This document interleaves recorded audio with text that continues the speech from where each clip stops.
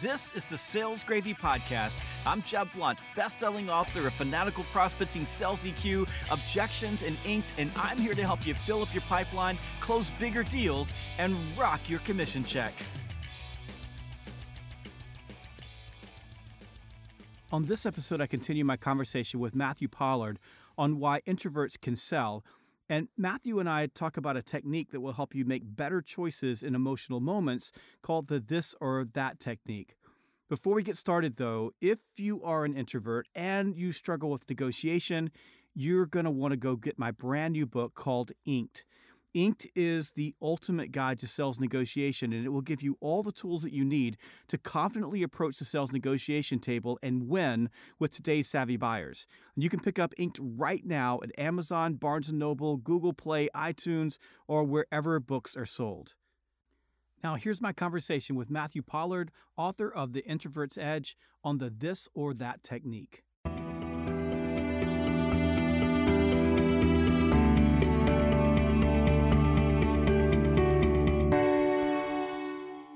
Influence is derived from what you hear, not what you say. And so the gift of gab doesn't mean anything. Talking people into things doesn't mean anything. People don't even care about what you're talking about. You've seen this happen over and over and over again. I booked a speech the other day ago because a guy calls me up and he says, "How much does it cost for you to do blah?" And I said, let me ask you a couple of questions because I'm not sure I'm a fit for you, just using that process. And he worked for a nonprofit. And I said, why do you work with this nonprofit? Like, what was your passion in doing that? The guy talks for 45 minutes. And at the end of the call, he says, "I have this much. Will you take it?" The difference in that was I shut up and listened. Now, I have to step on my tongue because I've got that outcome driven, transactional nature. So I have to let it come to me, but I understand that because that's human nature. I understand that when he's talking, he's getting this dopamine drip into the pleasure center of his brain. It makes him like me more. It creates a deep emotional connection system. All of this is system because human beings are incredibly predictable and I know how human beings work. So I'm just letting him go and he feels good about it. I mean, he's like, I really like this person and this person really gets me and understands me. And I didn't have to do anything. The problem with people who have the gift of gab, they talk too much, is they're really not that great salespeople. I mean, I spent so much of my time teaching people who like to talk to shut up. That's the hard problem. The problem that I have with more introverts than extroverts is with extroverts is would you shut up, and with introverts is will you ask for what you want. I mean, that's so those two things. You said something else there that was powerful, but you minimized it. And I want to bring it back up again because it was powerful and profound. And you started playing on the what do I want methodology. So as an introvert, when I'm in situations where I feel uncomfortable, I just ask myself this: do I want this more than I want that?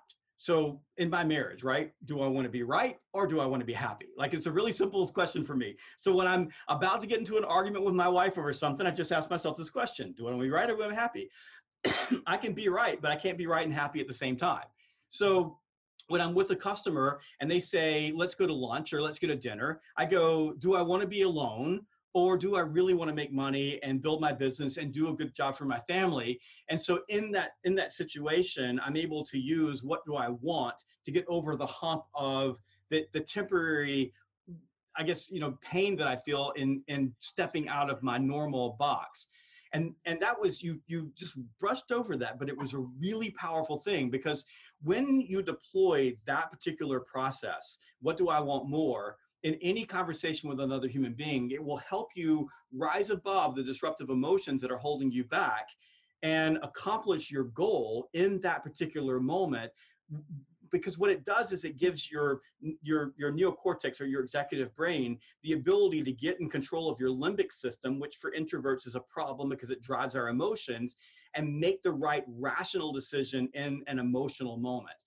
I think, Jeb, one of the things that's interesting, though, is introverts a lot of times haven't really asked themselves that question in the longest time because we're all about helping other people and doing things for people. So one of the exercises, and, I've got a podcast called I have another podcast that's aligned with the book, The Introvert's Edge, where we interview a lot of really successful introverts. But going back to the topic that you're talking about, one of them is called Better Business Coach. And there's an episode it's episode 17, Forget About Goals, Why is the Key to Success? And what was interesting is what I get people to do is really write 3 business or career goals and 3 personal goals. And any high achiever can do this, right? We write our goals really quickly, but that's really a means to an end. The problem is I find a lot of people tend to inherit their goals from their mother, their father, I don't know, drunk roommate they had in college. They just hear them and they're like, yes, that's what I'm going to go after. And while an extrovert is happy to just charge, an introvert struggles to muster that fire in their belly, even if they think they want to run a business or be in sales because it's important to make great money. So for an introvert, a lot of times, and this works with extroverts as well, I find a lot of high achievers, they can write the goal really quickly, but it's the second part of the exercise where I get them to summarize each one of those goals in 250 words or less, including why it's important to them. A lot of times, they struggle to really articulate that, and it's because it wasn't that important to them. So as soon as they start to do that, they start to rewrite their goals because they have to really think about them. What is it that I truly want?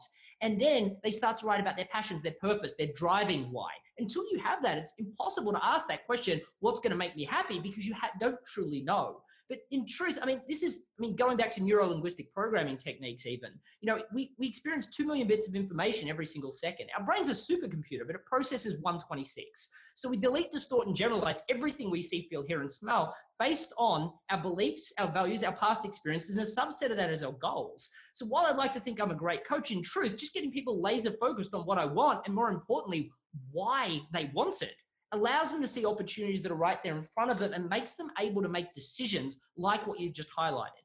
Because the problem that people have is in that instant, right? The problem is that they're like, well, what's going to make me happy? Well, I'm working on 2 businesses right now. So I'm in a networking event. Which one should I talk about? Well, if you had a clear focus, then you wouldn't ask that question because one would be the obvious choice. So for me, I know I'm put on this earth to help small business owners succeed and grow. And that was my whole focus around the book, was to help the small business service provider really talk about themselves in a way that didn't get them unstuck. But then when I started to have people come to me with all these business opportunities, unless it aligned with rapid growth for small business, I went, no. Then when I redid my goals, because there was a lot of need for this book, and I started to share the story of my introversion, people would come out and actively say, I'm disenfranchised because I feel like I can't do this. So I went, okay, I'm willing to help introverts too. And I now speak on, one of my biggest keynotes is the story playbook. And I teach tech professionals and, highly complex individuals how to create rapid growth in their story. And the thing that I find by just shifting and focusing on those 2 sectors, I still have that absolute laser focus. And because of that, I can still make easy and practical decisions. I think the problem that most people have is that they can't make those decisions because they don't know what they truly want and they haven't made a logical decision. Any customer is a good customer. Any business is a good customer, right? And there's one thing I've learned. I can create rapid growth out of any business. I'm responsible for 5 multi-million-dollar success stories myself. But I promise you, there is nothing worse than a rapid growth business with customers you can't stand in a business you hate being part of. And there's nothing worse than selling a product you don't like either. No matter, you're just going to spend all that money you make on items that are trying to fill the soul of that empty person that's just going about their life. And I think that it's a really important, you're right. I glossed over it because I didn't want to focus too much on that. But for a lot of people, if the pain's not worth the gain, then don't do it, right? Don't listen to what other people say is important. Realize what's important to you. Turn off your technology and just go and do that exercise, right? Really think about what it is that you want, then talk to your husband or wife about it and make sure that you guys are both congruent about that.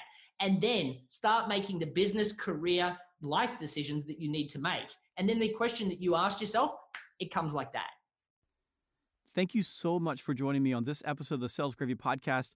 I hope that you'll be able to take the this or that technique and deploy it in your sales day.